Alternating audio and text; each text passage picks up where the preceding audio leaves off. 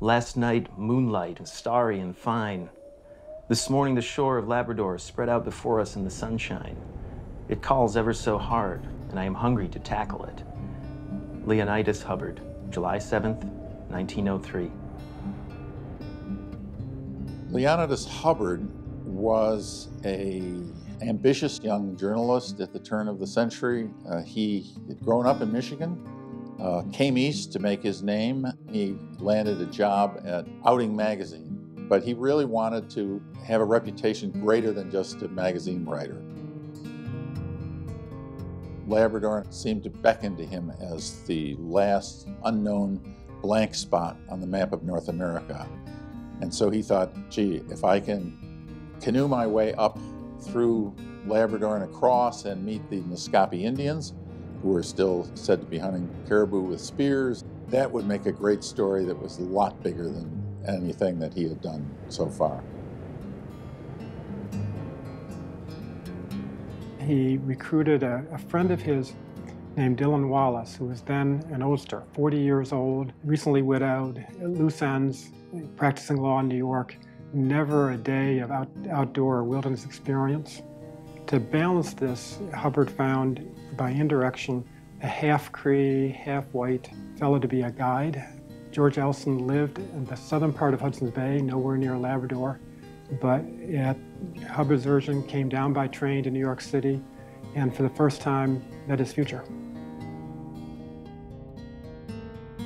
They took a steamer north past the island of Newfoundland and arrived in an inlet where only a few trappers managed to eke out a living. With only a cruelly drawn map to guide them, Leonidas and his party traveled into one of the last unmapped regions of North America. So they went up the wrong river, a small little thing called Susan Brook. And that led them to exhausting days of dragging their boats up what was a little more than a rocky stream, hardly good for canoeing. And Hubbard never did think to sort of wonder, am I off the wrong track? The days consisted of endless portages, dragging the canoe and hundreds of pounds of provisions, up steep rivers and through thick, uncut forests. After months of hardship, by the time they finally decided to turn around, winter was setting in. Their provisions were low, and they began a desperate retreat back to civilization. When they turned around, the race for life against starvation became harder and harder. Hubbard was the slightest in build of them and with the least staying power. He had an indomitable will and probably went far longer than could have been expected. But he was the one who really collapsed first and could go no farther. The two had no choice but to leave Hubbard behind, and they began a desperate trek for help to save Hubbard and their own lives. Within days of leaving him, Hubbard made his final journal entry. I am not suffering. The acute pangs of hunger have given way to indifference. I'm sleepy. I think death from starvation is not so bad. But let no one suppose that I expect it. I am prepared. That is all. I think the boys, with the Lord's help, will be able to save me.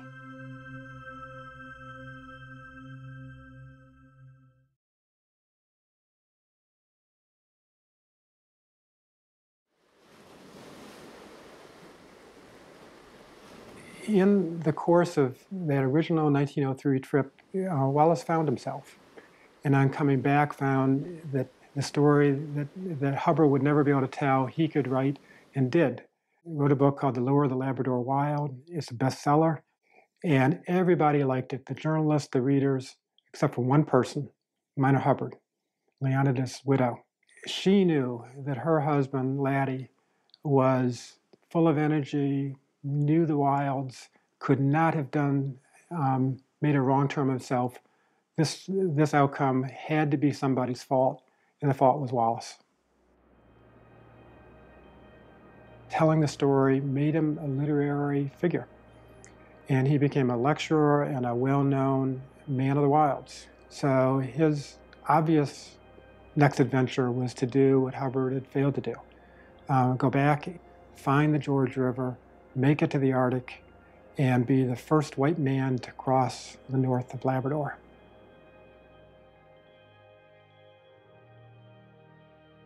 Mina was discouraged, grieving, and incredibly angry. For the man who was responsible for her husband's death, now to try to steal his vision and take his glory was absolutely intolerable. Enlisting the help of George Elson, the man who had guided and tried to save her husband's life, Mina made the unprecedented decision to return to Labrador and attempt to complete the journey that had taken her husband's life. I sat, looking out of the window, aching with a sense of my own littleness and impotence. Suddenly something thrilled through my whole being. I could not tell you what it was. I could not in any definite way describe it to you, but it came like a sudden illumination of darkness, and it meant, go to Labrador.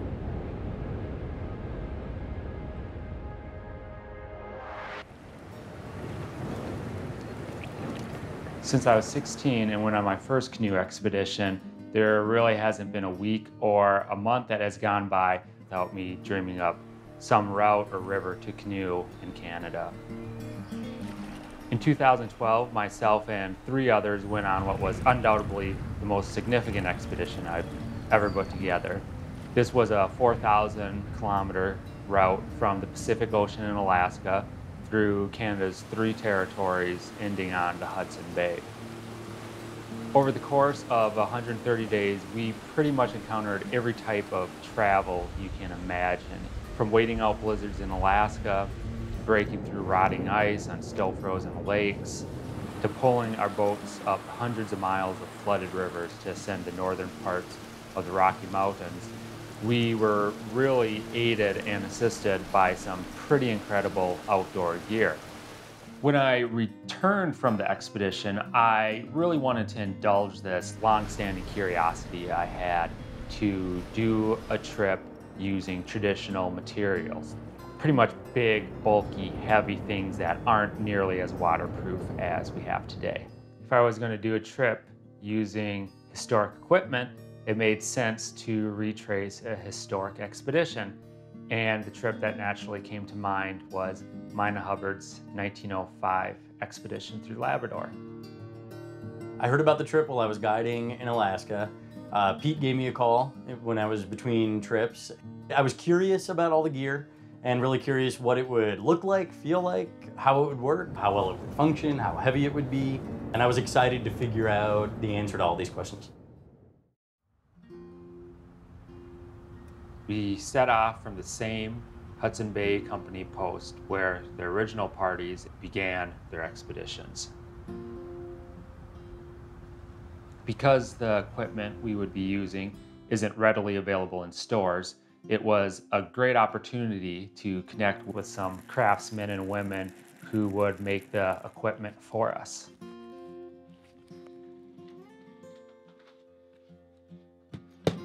I guess it gives you a sense of pride, knowing that the stuff you have with you, that you had a hand in building. You know, quite honestly, when I'm out in the woods or something, I'm on a canoe trip, I hope that what I've made isn't the one that I didn't make well enough. All my life, I've been a really avid outdoors person, and I took my first canoe trip when I was 7 or 8 years old, somewhere in there. And I just really got into it. And of course, back in the day, that's the stuff we used. We had big old canvas canoe pack. We were using the old canvas Boy Scout tents, the old A-frames, you know, without the floors, with the doors you tie shut, without the bug screen. I wanted to work with the stuff, and I wanted to, you know, be a part of the stuff that I used. It's very nice to have a job where you're doing something tangible, where you can see the results.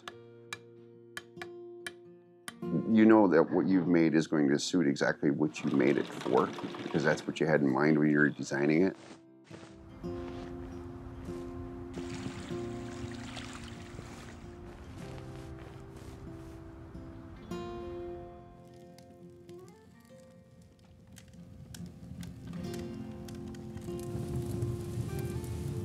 Blacksmithing is a creative outlet for me because it opens so many doors. I look at blacksmithing like it's like a tree of life, basically, and every single branch that comes off that tree is a different avenue or a different way that you can take the art of blacksmithing and make it your own.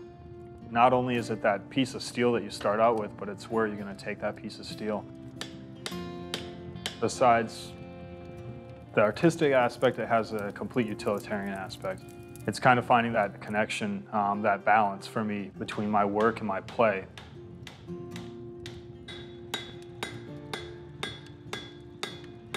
I'm constantly experimenting. I'm also putting all myself and my creative energy and a lot of, my own personal energy into that piece.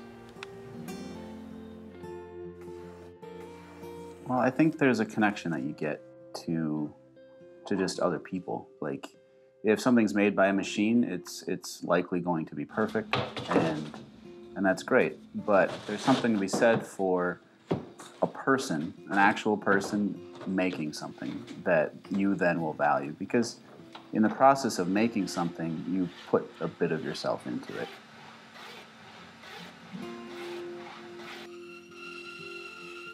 Well, we started paddle making kind of as a way to propel the first canoe we made. I've always been someone who needs to make stuff. I grew up painting and drawing and went to art school and that thing. So crafting things and making things has always been part of what I do. So we made some paddles, and they were all right. And then the next ones were a little better, next ones were a little better, and it turns out people liked them and wanted to buy them.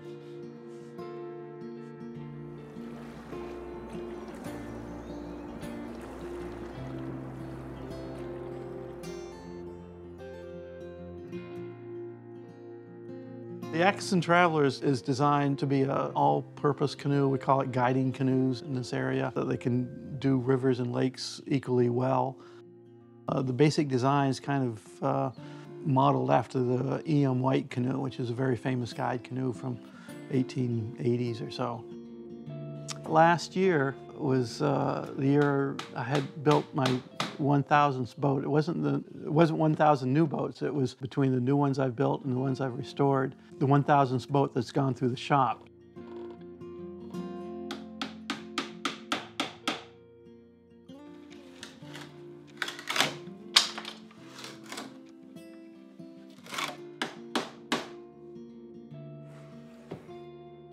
So not only did I build that boat that year, but I also built the boat for the Labrador trip, basically building them both at the same time. The history of Hubbard, knew the story for a long time. The trip sounded really interesting, and so we were kind of excited to build that boat.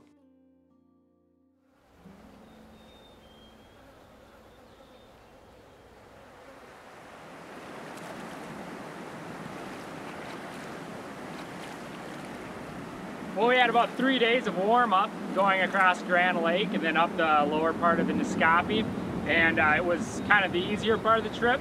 Today we got to the lower end of the Nisqually River. This is where things get challenging, to say the least. We got our first taste of wading knee-deep into cold water with cotton pants and rubber boots. Not quite the Gore-Tex and nylon either of us are used to, but it was all right. It was all right. Tomorrow we start some more challenging rapids that will take us all day to make maybe 2-3 miles on, and looking forward to it.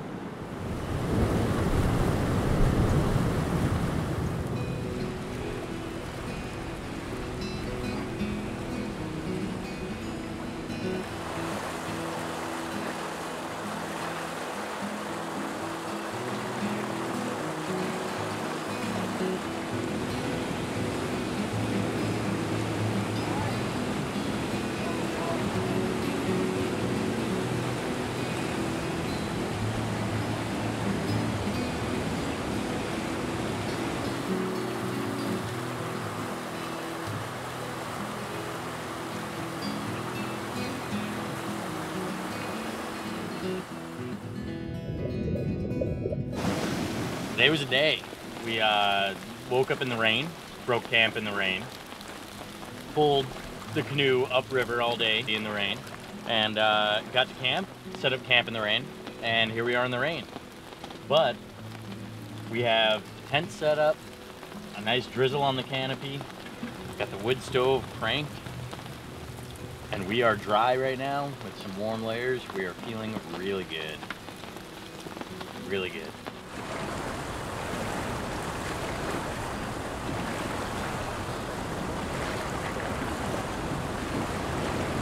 I really hope to God I never make the decision in my life to pull a canoe upstream again. But the folly of youth.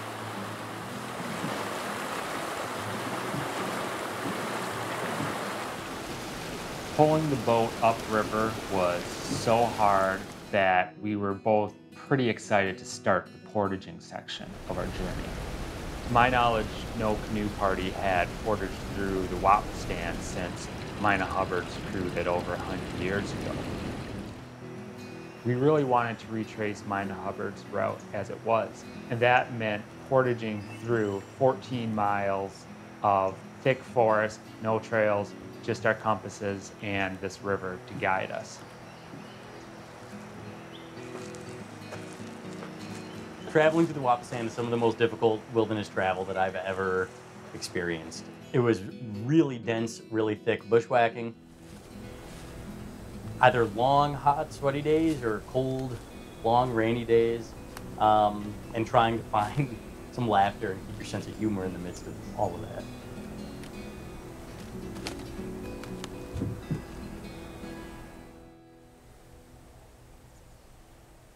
From the day they started, this was a happy voyage. This was her trip. She was the leader, sort of. Obviously had an absolute dependence on the men she was with, and they had an absolute dependence on George Elson and his knowledge of the land, his ability to deal with any circumstance except for maybe one, falling in love. They both wrote diaries. These diaries can be found, mostly. There are pages of George's diary that have been torn out by Mina, clearly. Started off as friendly banter and then clearly became affectionate with no positive indication of anything more serious except for what's not there. George usually does the teasing, but now it was my turn. After dinner, George and I went a little ways up while the others put up camp. It is a constant surprise to me that the trip is proving wholly beautiful. I have none of the feelings of loneliness. I do not feel far from home. Mina's crew knew that when George and Mina went off together, let them go, that they needed their time together. Unlike Mina's expedition, which falls into place perfectly, when Dylan Wallace sets out, they make a number of wrong decisions and unfortunate decisions, and it's like the Hubbard expedition is repeating itself. The crew exhausted themselves. They exhausted their timetable to the point at which, when they finally got to Lake Michikamau, the first big marker, he offered his men the chance to turn back. Clifford Easton, young college student, was gung-ho, was going to stick with them all the way, and did. So the two men and one canoe went from there over the divide, down the George River to their destination.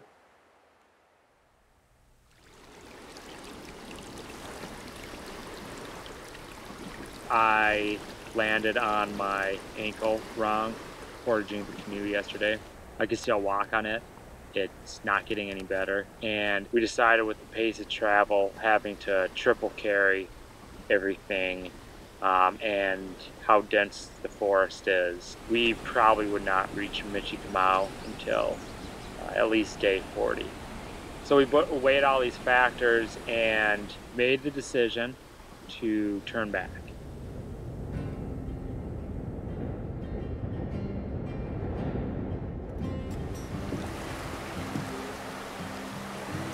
Right when we decided to turn back, feeling of relief really kind of washed over me. It was hard going and a lot of hard days ahead of us, and so knowing that we could choose not to do that was, there was a feeling of relief. But it was mixed with also feelings of regret of not being able to see so much of the journey that I had looked forward to, that we had looked forward to. And those feelings of regret really grew stronger and stronger in the following days and then the following months.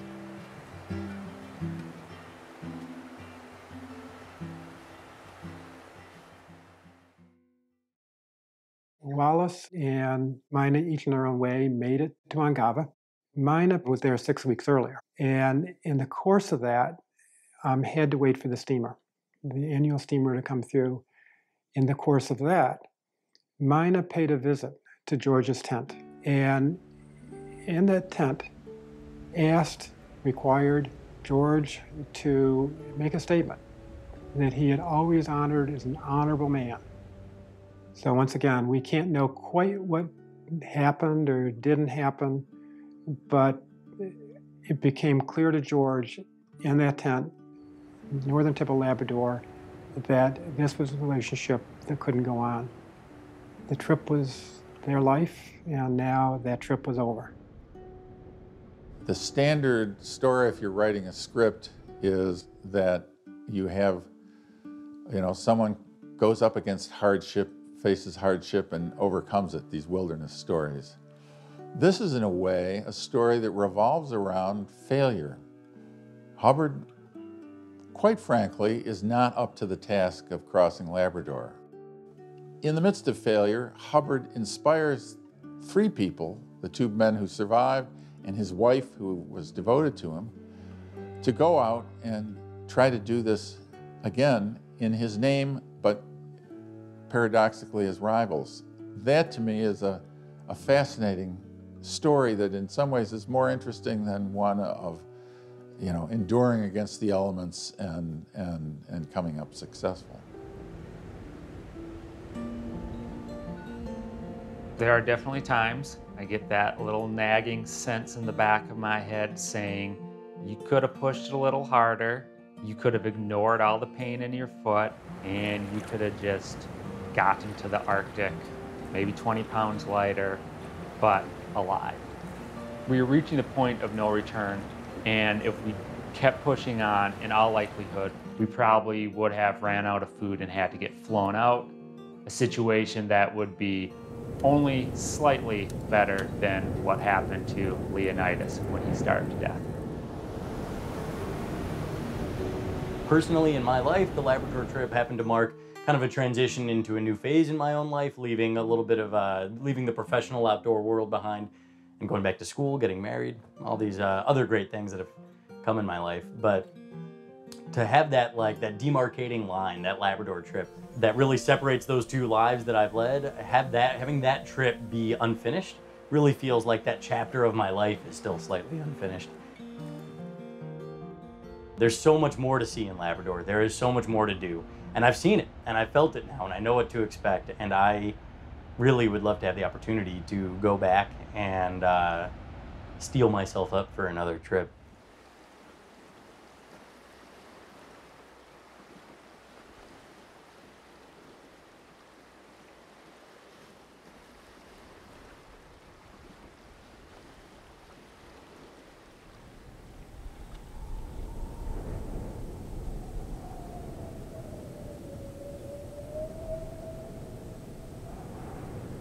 Travel west, travel north, travel east for this one, which is new. But go north and go into wild land. Get in deep. Spend some time with yourself. Enjoy something beautiful. Try to take a little bit of that home with you. Every now and then, you're getting an evening like this. It's perfect.